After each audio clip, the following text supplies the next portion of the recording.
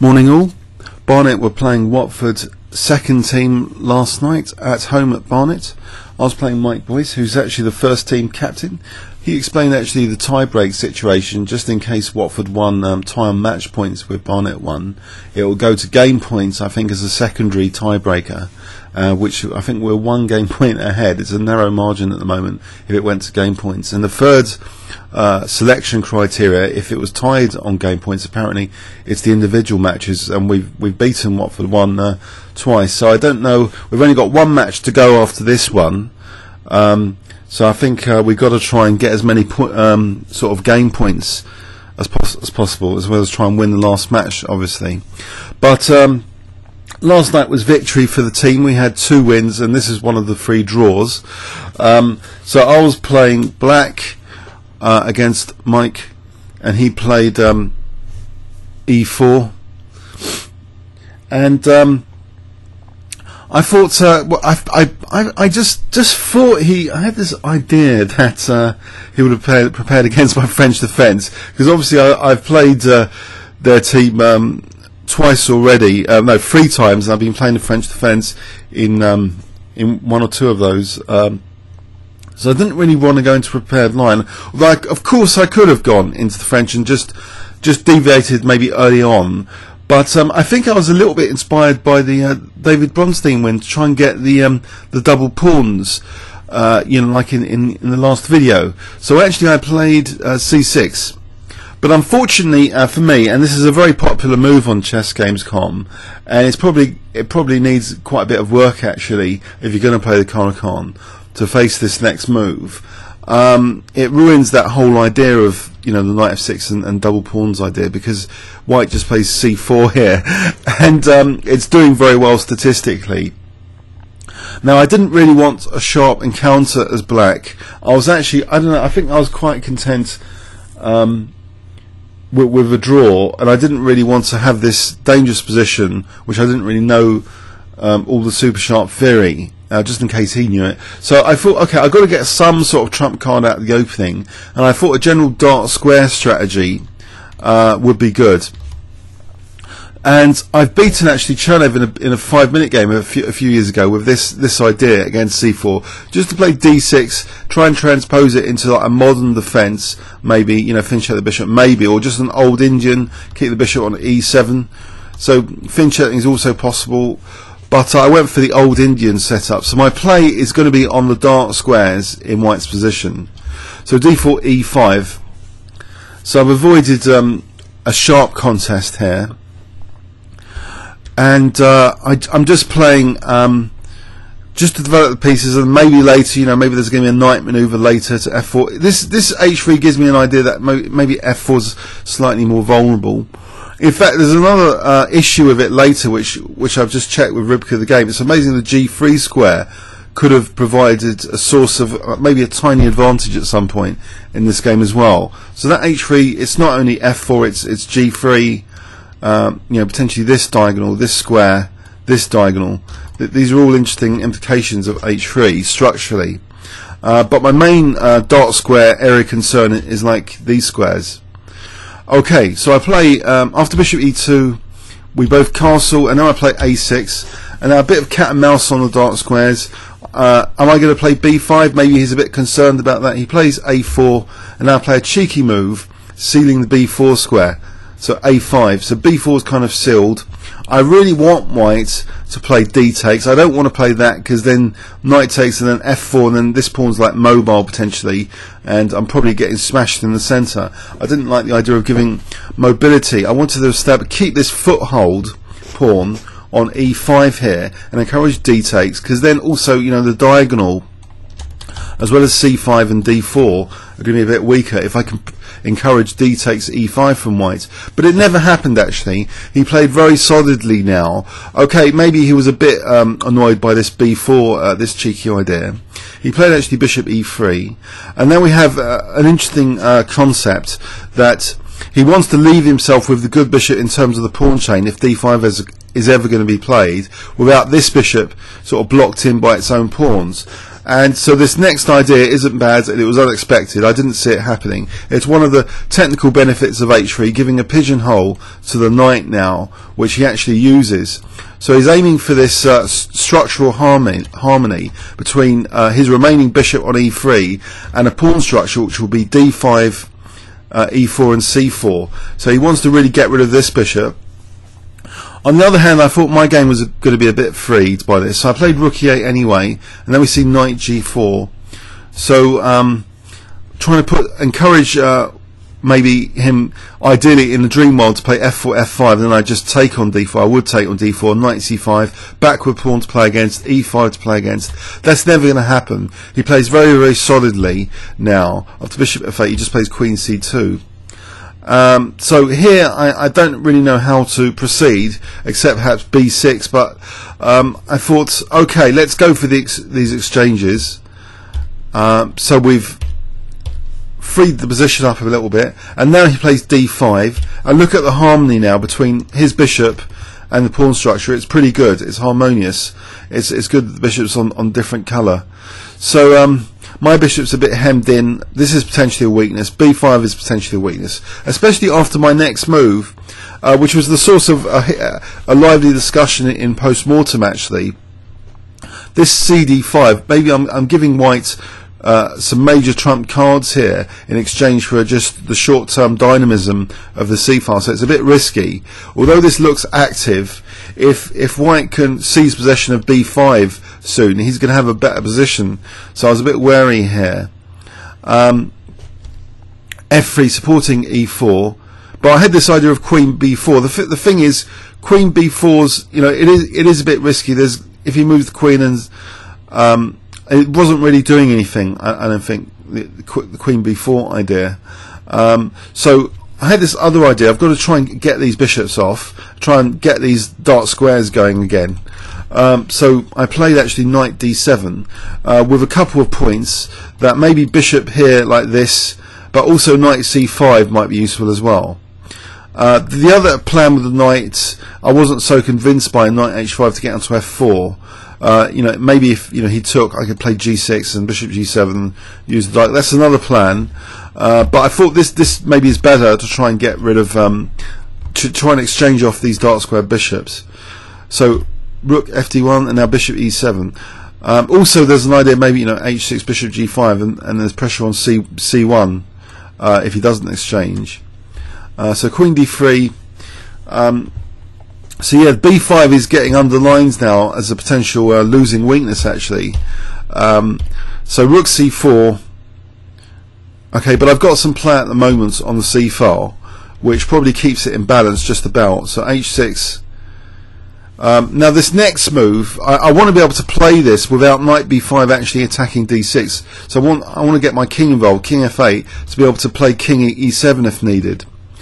So king c2. Now I offer the exchange like this, but apparently here there's a cunning Ribka idea. I'm going to stick Ribka on here to do with that h3 move. I don't really know how convincing this advantage is. It's minus 0.15. I wonder if you can spot this move to do with h3 if I give you 10 seconds. It's just a positional move, a positional idea. So 10 seconds here. Okay, bishop h4. I didn't really give this much consideration, but let's run through a variation of Ribka. Actually, it's putting the bishop back on d8 now. I thought it was going to be bishop g3 to f4, so I'm not really convinced about this. I mean, I played bishop d8 anyway later, so I'm turning off the engine. I thought it was going to be bishop g3 f4. Forget about that. Forget about that. Okay, so what I did play in the game was after bishop g5. Okay, maybe I wasted time. I could have done this immediately then. Bishop d8. So now, if I play rook b4, here, sorry, this is a technical, some technical possibilities about the rook getting trapped. If I played rook b4, then I thought, this king b2 would be threatening to trap the rook. And here, well, actually, this did happen. Pardon me. Sorry, pardon me. This did happen. I did go in for this after b3. The other choice here doesn't look too pleasant, rook c7. because of potential king b2 and knight b5. But here actually king b2, this might be okay. This position might be slightly better for black, especially with bishop g5s now. It's quite delicate, the balance actually, the dynamic balance of b5 versus the dark squares.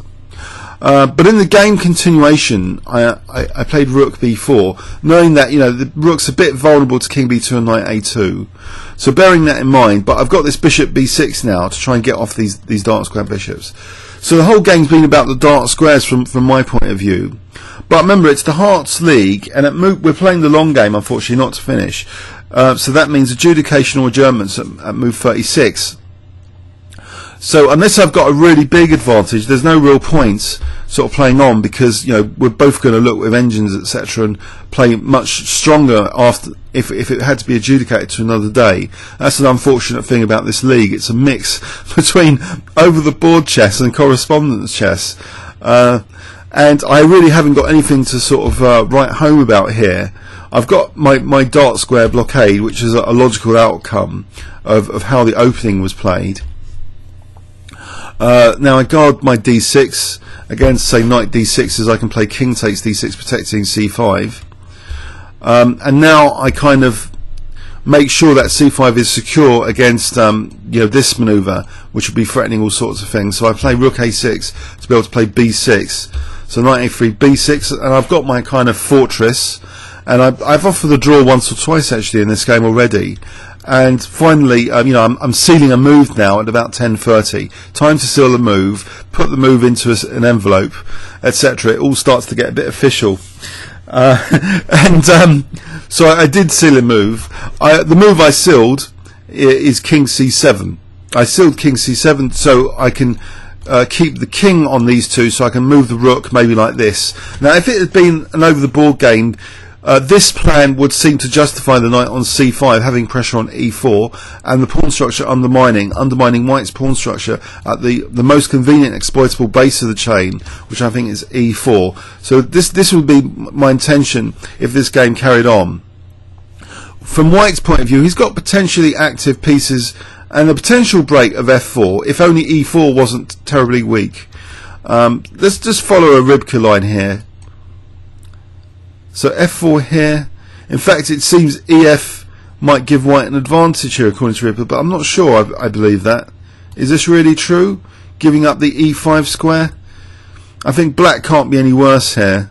Anyway, nor can white, really. This is imbalance. This kind of position will be kind of imbalance. And is there a minority attack after h4? Whoa! Slight advantage to white? No, it's gone to 0.01 now. g5 check.